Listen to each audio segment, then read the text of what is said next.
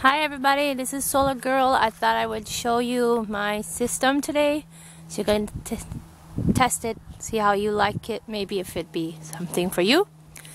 Anyway, this section here with the smaller panels was the one I bought first for my well system. I bought it from greengardenchicken.com.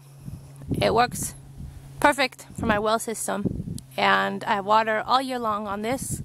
I also run my water heater on it, but it was taking a bit too much power, mostly because our water heater was messing up. So we took the water heater off and put the washing machine on it instead. So washing machine and well pump. This system, the rest of it here, is for the rest of my house. These are Canadian solar panels. Also got this system from Green Garden Chicken. The panels I think are 260 watt each. And these ones are a bit smaller. I think they were, I can't remember. I can't remember. Smaller. This one, I think I got 24 panels up here. 24 of the big ones. 11, 12, 13, 14, 15, 16, 17, 18 of the smaller ones. That's right. I have a battery bank for my system. And of course, inverter. A big huge inverter. I'll go check it out on the other side. You can see we turned this into like a shed setup. We were hoping it would be a roof, so maybe we could put a wood shed underneath and like outdoor storage thing, but guess what, it leaks more than we were hoping. And we tried everything to, I don't know if you can see, but we tried weatherproof taping, we tried caulking glue, and over there on the other ones we tried it, even that spray foam, but nothing really works to seal the gaps perfectly. So we're using it anyway. We got our wood under it. Don't worry, we've never broken any of the solar panels throwing wood around under here. And we did our own wood rack ourselves here. And if you do this, I mentioned before in the other video that even though it's pressure treated for the weather, it's still kind of warped a bit. So it probably would have warped less though, I think, if we put a real roof and then the panels on top, because see how the crack, you can see the light through it, that probably the water coming through didn't help with the warping of the wood. So maybe it might work better for you if you put a real roof then the panels on, because they just don't work as a satisfactory roof. But anyway, project for later. We're not tearing it down anytime soon. So we got the wood under here. And over on this side, we built a little shed that is waterproof for the batteries and the inverter and all that stuff. And it's on right now. I'm running some stuff in the house on it. There's that big Ames inverter here.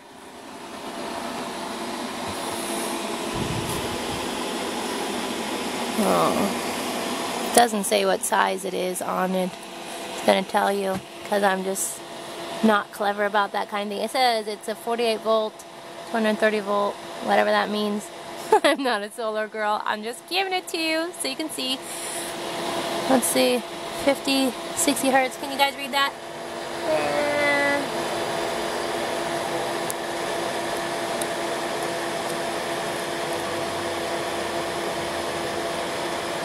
Global low frequency inverter and charger. Model number, that's it. Ames power. Anyway, it works. We got the whole setup. It included this inverter. It included this this thingy here. And let's see. I don't know if you can see very well the back of it here. Anyway, we have it plugged in. This is how we set it up. My husband, genius. He plugged it all in here, wired it. He has the, can you guys see that? And then it goes up to these Outback power systems. They were included in the system. Flex Max. They have never failed us yet. And we've had this system, you can see how much it's running right now. We've had this system now for a couple of years and still running just perfectly. This is a breaker box my hubby set up. This was not included in the system, but it might be now. They have upgraded their systems. And these are the batteries. We have Incentive 2 running in parallel there. See a zoom out or a zoom out.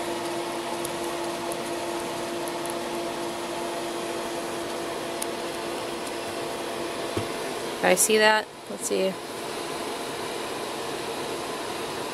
10 batteries in this side and another 10 over there. Got 20 batteries in this little thing here. And I have more batteries. 20 here and I think another 15 that we have set up in the basement running on the smaller system. Anyway, you have questions, you just leave me a little note below and I'll be happy to answer them, or send them to my husband who can answer more than me. Anyway, we just built up our own little shed here to enclose this little section to make sure it didn't get wet, but keep it close enough to the solar panels that we didn't have to buy a ton of cable extra, because the cable is expensive.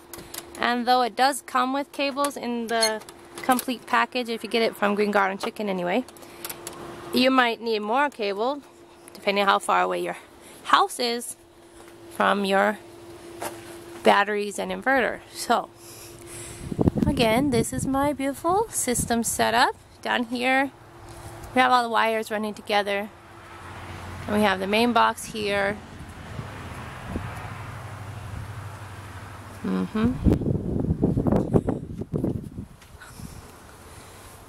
And then this is our smaller system from the back over here.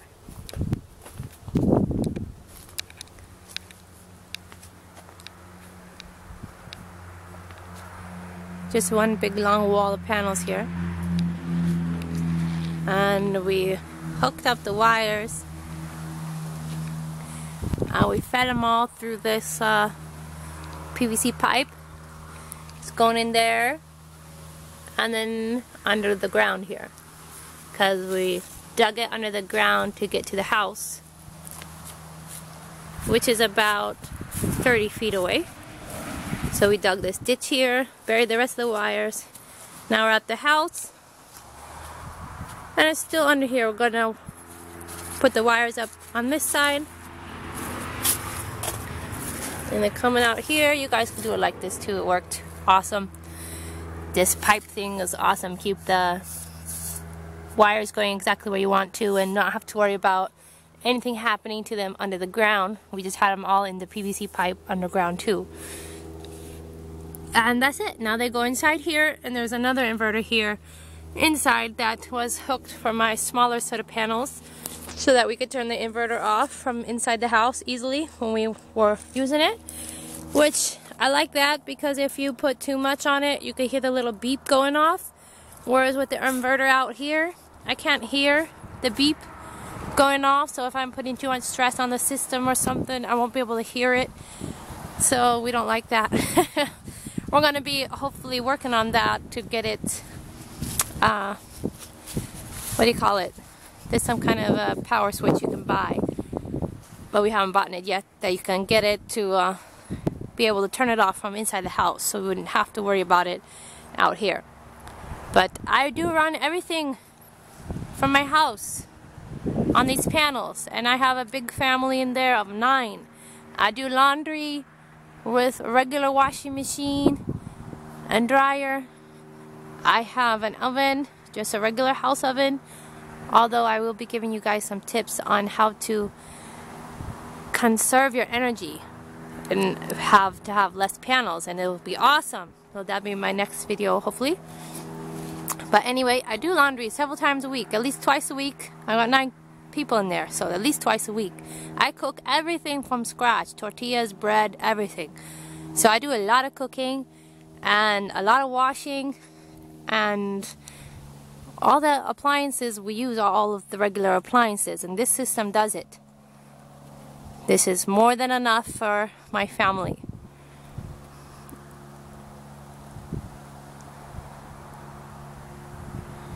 Alright, that's all for now, so let me know if you have any questions, and I'll be happy to pass them along to my more genius other half. Alright, make sure you like, subscribe, and let me know what you guys want to hear. Okay, bye.